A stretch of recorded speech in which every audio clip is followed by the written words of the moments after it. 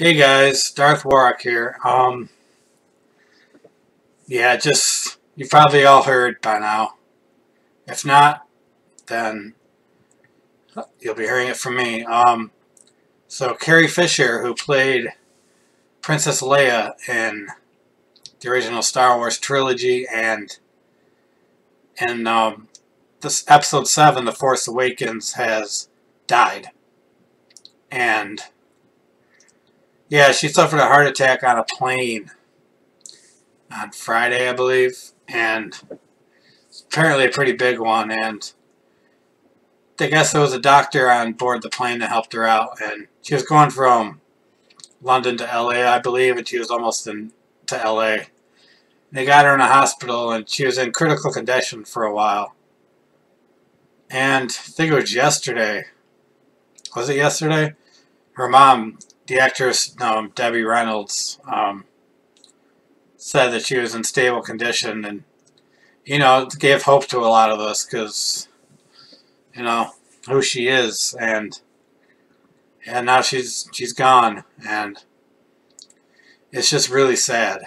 And forgive me if I get emotional in this video. I'm gonna try not to, but yeah,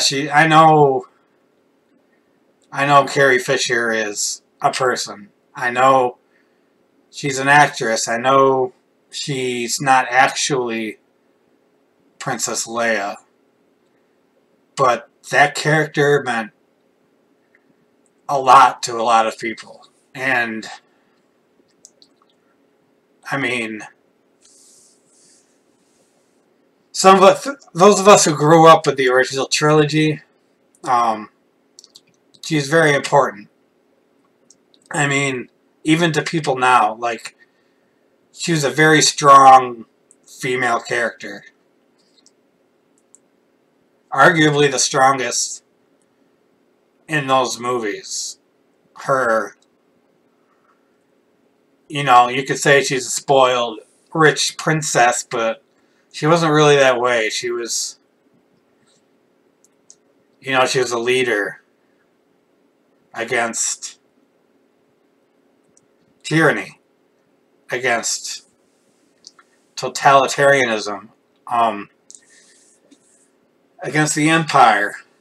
And I'm sure I'm not female, but I'm sure a lot of females who grew up watching those movies and who even watch them now are very inspired by that character. One of the earliest examples I think of I'm sure there had been female characters before her that displayed courage and leadership, and I can't think of any more words right now. It's hard, but you know what I'm saying. But not to the degree that she did at that time. And it's really sad. And to us males who grew up with her, you know what I'm saying. It's kind of for us, we're very young when these movies are made. She was kind of the first woman we were really attracted to sexually. She's kind of a sexual awakening for a lot of us. And that's a good thing with such a powerful woman character. Now, me personally, I'm very attracted to strong women, opinionated women.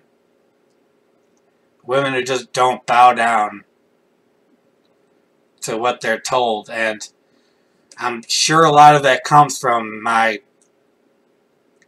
crush on Princess Leia that many of us have had since childhood. And like I said before, I know Carrie Fisher isn't Princess Leia. I know she has an actual family who I feel very bad for. Her mother is the actress Debbie Reynolds, and her daughter's an actress too, Billie Lourd, I think her name is. She actually had a cameo in Episode 7. I feel bad for them. She lost her mother. Her mother lost her daughter. I know she lived a hard life. I know she had her dealings with addiction. It's well, I mean, her addictions are well documented. But she had seemed to come out of that for the most part, and her career was being revitalized by these new Star Wars movies, and I love her to death. Just interviews, just listening to her talk, and she's a bit odd, but she's very entertaining, and I looked up to her a lot as a person. And it really sucks that she's dead. And that's all I gotta say, I guess. Gonna try to get these Star Wars movies watched. Gonna watch them again for the millionth time, and it's gonna be hard. Probably gonna see Rogue One again soon. I don't know, man. But yeah, I guess she's not in pain anymore. She's not suffering. And I know I sound like a total nerd, geek, whatever you want to say. But I love Carrie Fisher. I love Princess Leia. And like I said, that character meant and still means a whole lot to a whole lot of people. And rest in peace, Carrie Fisher. She is one with the Force, and the Force is with her. So they say. Alright, guys. That's going to be it. Rest in peace, Carrie Fisher. May the Force be with you.